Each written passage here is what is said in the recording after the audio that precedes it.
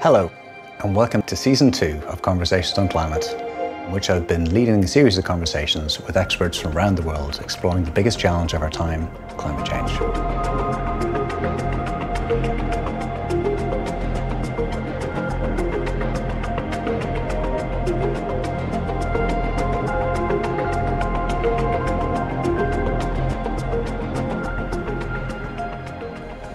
Well, thank you also to Trinity College Dublin for welcoming us all in here. It's a wonderful venue. I'm back after 24 years after graduation. Time absolutely flies, but it's great. And thank you, Stephen and the team, for putting on this wonderful event. It's an opportunity for collaboration, knowledge sharing, raising awareness, and growing our own ecosystems. This is a big theme of today's ecosystems. We're all developing our own ecosystems in this space. As Stephen mentioned, my name is Chris Caldwell. I'm a clean tech investor, renewables entrepreneur, and podcast host. Okay, we all live in an attention economy, and as a podcast host, I know this all too well. It's a world obsessed with subscribers, views, downloads, engagement. And this is increasingly true across business and academia. Trouble is, the amount of information in the world is increasing exponentially. And our focus is a finite resource. Like, for example, every day, 10,000 new books are published. Like, how on earth are we supposed to stay on top of that pile? It's simply too much to pay attention to. So when a single issue breaks through into the collective consciousness these days, it's even more remarkable. And 2023 was the year where the world woke up to AI. ChatGPT and the like have absolutely dominated the cultural conversation in the last 12 months. And we're not just talking about it, we're arguing about it, we're worrying about it. This is Stanford's AI Index. And if you see the guys on top, it's the NLP community. The NLP community are the natural language programmers. So these are the guys and girls who are writing the code. And this messaging from a conversation with these guys says that AI is something, one, we should be worried about, because they're worried about it. Two, it is something that, just trying to look down at, recent progress is moving us towards AGI, which is artificial general intelligence, essentially sentient machines. So we're going towards there. If AI continues along this path, it will transform the way society works. That's 73% believes that, so that's pretty strong. And the last one is really interesting. I think if we do end up going down the path that they believe we are on, there's a 36% of the people who are working on it believe that this could cause a nuclear level catastrophe. So this is a pretty material set of thought processes from the people who are developing these. Now, if I was working on something that I thought had a 36% chance of destroying the world, I'd probably find something else to do. But here's another example. This guy is the so-called godfather of AI. His name is Geoffrey Hinton. And he says that he believes AI is more of a threat than climate change. I'm not entirely sure that's fair, that's right. I'm not entirely sure it's competition. But then again, climate change was the other great breakthrough in public attention that we've had over recent years. But with climate, as Thomas Martin was saying, we are making good progress. There's a lot of work to do, and we're running out of time, but we are heading in the right direction. That's credit to everybody here at this summit who's working so hard to raise awareness for so long. I'm very pleased to say that Trinity College is already working on these themes in earnest. In fact, if any of you wanted to stay around for one more day, here's the college event calendar for tomorrow. Couldn't resist this perfect calendar clash. Now, it says, if you're interested in one thing, which is ethical AI, you literally cannot go to the Nature Connection workshop. They're on at the same time. It's a problem of attention. And this is the paradox that we're all facing, that in a world that's growing ever more complex and yet more demanding of our concern and our thought processes, we're struggling with this paradox of attention. And in this talk, I'm going to pick through this tricky relationship between climate and AI by thinking about this puzzle. To start with, we'll look at some of the ways AI is helping us. It's accelerating our ability to decarbonize. Then we'll look at the big risks for the planet associated with AI and how the struggle for attention underlies all this. And finally, we'll look at the question of what the response sustainable AI demands of us. So we'll start out optimistically. AI as our hopeful and helpful attendant. AI promises to supercharge our efforts to apply technology to decarbonize. Models have an incredible ability to pay attention to outrageous amounts of data, and boy, do we need their help. Today, we're drowning in data. The world produces about 3.5 quintillion bytes every day. Now, I'm not entirely even sure what a quintillion is, but I do know if it's a number that sounds like it's made up by a 6-year-old, it's going to be pretty big. Every day we recognize that more and more data is relevant to climate change, be it for weather, be it market prices, be it smart grids, be it the Internet of Everything inside our households. But as we've been saying for a long time, this is an action problem, it's not an information problem. So rather than simply drown in more data, the question is how can we turn the fire hose of information around and point it towards the climate fire? Here's some examples of how AI is making that possible. Start with these guys.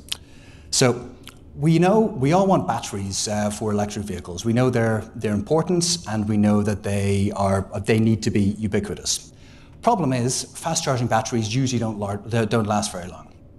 And we need something that charges quickly that also lasts for a long time. It's too important and expensive a component part of an EV for it to do anything else. The problem is it takes about 2 years to be testing batteries. Now these guys, a Stanford team of engineers worked with Toyota to try and reduce the production process for the testing process for batteries. And so they successfully took it from 2 years to 16 days. And they did this by understanding that the AI is better than humans at knowing what variables are worth paying attention to. So the AI found better paths throughout the trial and error process. This breakthrough isn't just limited to batteries. We need to redesign a host of whole new technologies for net zero. Time isn't a luxury that we have, so AI will very much help us with this. So one more quick example. This one's really cool. We know that deforestation is a major issue, particularly in the Amazon. It poses terrible risks for us, in climate, in biodiversity, environmental justice, and much else beside. We spent decades and decades trying to stop it. The trouble is the Amazon is absolutely vast. Local communities and local land defenders have been trying to prevent deforestation for decades, but they need our help. Sadly, by the time the authorities turn up, normally the trees are already gone. So this startup, Previsia, has taken satellite data from the European Space Agency and uses it to predict where deforestation will happen. How do they do this? Well, they figured out that most deforestation happens within a close proximity to a road. Now, the issue is we didn't really know where the roads were. Most were illegal, and most were not on maps. So, using the satellite imagery, they went through it, found out where all the roads were. Then they matched it with natural topography and population density questions and dozens of other variables, and they used it to predict the likely illegal deforestation hotspots. And they've been super successful. 85% of their AI alerts have proven to be accurate within 4 kilometers, and that gives people a massive, massive head start to get in there and to stop these guys before they take down the forests. Now, that's the positive side. Now, on the downside, what we're not paying attention to, the bad news. Yes, AI can do the work of thousands of people, but it is still work. And all work costs energy. The problem is that that is invisible. It's up there in the clouds, and because we can't see the work going on, we assume that there's no material footprint. It's another problem of attention. And sadly, the environmental impact of AI is very real. If we can put a few numbers on it, so go back to this Stanford report.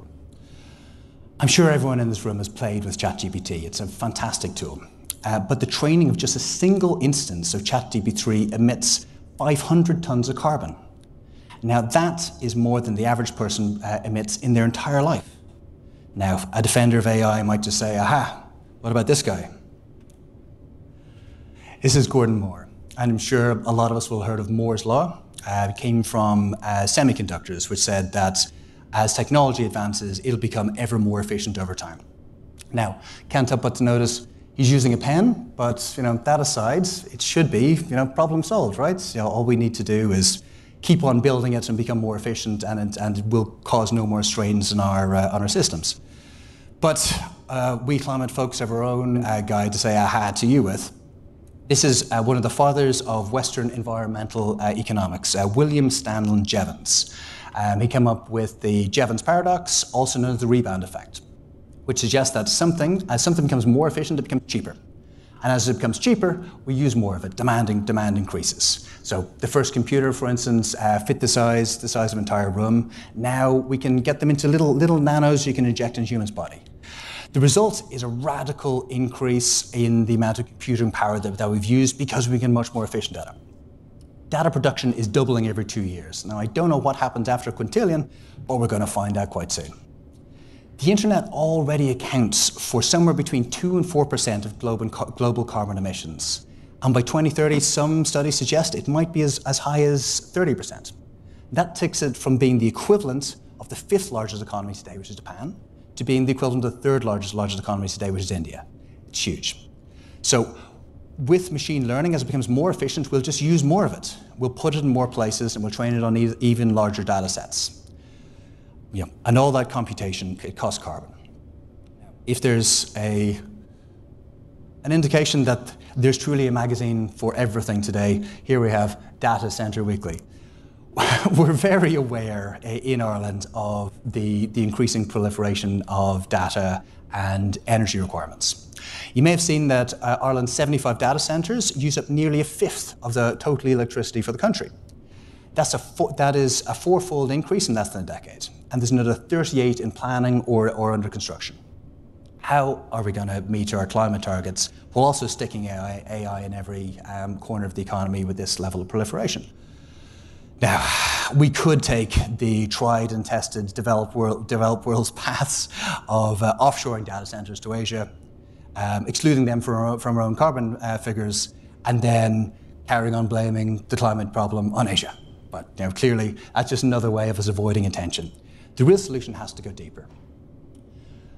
We can't just ban new data centers, as has been suggested, so to solve a problem of attention, we need policy that takes the invisible and makes it visible again. Happy Halloween. This brings us back to our old friend, proper carbon pricing.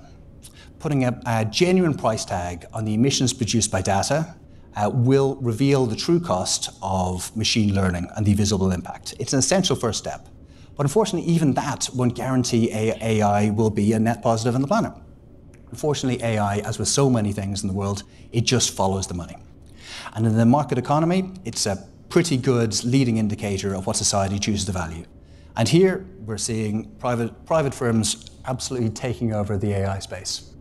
32 from industry, and the rest, tiny fraction for academia and non-industrial partners. Now, this is the dark side of that trend. Oil and gas firms spent $2.5 billion on AI in 2020, and that's estimated to grow to $15 billion by the end of the decade. And that's because AI can be used to efficiently find and extract carbon. Now, that will boost production, it's expected, by as much as 5%. We're supposed to be turning this trend around. AI is going to be used to be increasing our carbon footprint rather than reducing it. This is only possible because we keep on providing oil and gas firms a social license and underpinning it with huge profits. That's another conversation. But to truly ensure that AI becomes a force for good, we need to rethink what we value as society. After all, the algorithm can only turn its computational gaze to the questions that we ask it. So that brings us to the final paradox of AI. And this is the most dangerous if we think about it. Humanity has got a very long history of looking for a savior, and climate change is no different. We can see this most clearly and most dangerously in the idea of the techno-fix, the idea that we'll invent something to magically solve all of our problems tomorrow. It might be fusion, it might be geoengineering, it might be colonizing Mars. Whatever the flavor of techno-fix is, it's just another way of looking away, of diverting our attention. We don't need to think about this because the future will solve itself. And that's particularly ironic in the case of AI, which can only be trained on the past. And the last time I checked, the last 100 years, we haven't been doing a particularly good job in sustainability. Like, is this really what we want to be replicating and making better through the stochastic parrots of machine learning? Probably not. So, in conclusion, AI was neither our savior nor it's our destroyer. It's simply a mirror that we hold up to ourselves. Its judgments can only be based on the data it's trained on. And the data, and the more we feed into it, the more the data matches the aggregate values of our society. And as such, it can only reflect rather than determine our environmental realities. So the final question remains, what do we value? Even the most hardened fan of AI can't suggest that this is a question that a machine can answer for us. It's up to humanity to decide. And it's the question our climate future rests upon. So we better pay it a bit more attention.